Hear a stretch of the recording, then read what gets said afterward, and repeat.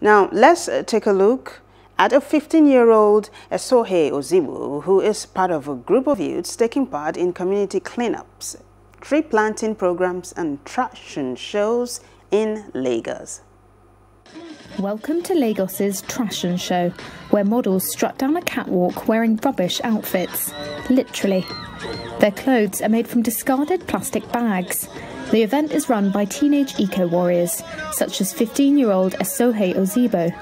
The trashion show means a lot to me. I've been doing it for years, and it's like a way of showcasing to everyone what we can do with the trash we so carelessly discard. And I really think it's just like us making a statement and showing that we care about the environment, and you should too, because we're just teenagers, but we're trying to make a change in the world.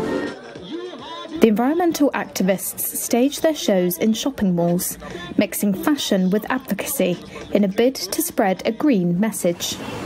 Plastic waste and litter is ubiquitous in Lagos, the commercial capital of Africa's most populous country, Nigeria.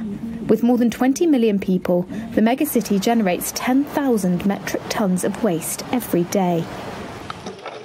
Ozigbo and her group participate in community cleanups, recently wading through a mass of plastic pollution that blocked a waterway. They're supported in their mission by Green Fingers Garden, a not-for-profit conservation group founded by Chinedu Mobo. Together we went out, we picked up the plastic, we cleaned the environment, but rather than just taking everything maybe to a dumping site or so, we felt we'd get creative with it. So we decided to spruce things up and start the fashion show, the trashion show. Ozigbo says she hopes the shows make shoppers think about their actions and cites Swedish teenage climate activist Greta Thunberg as her inspiration. Generation who are going to be leading in a few years, and the older people, at the end of the day, they will end up leaving this earth and we'll be the ones left with it.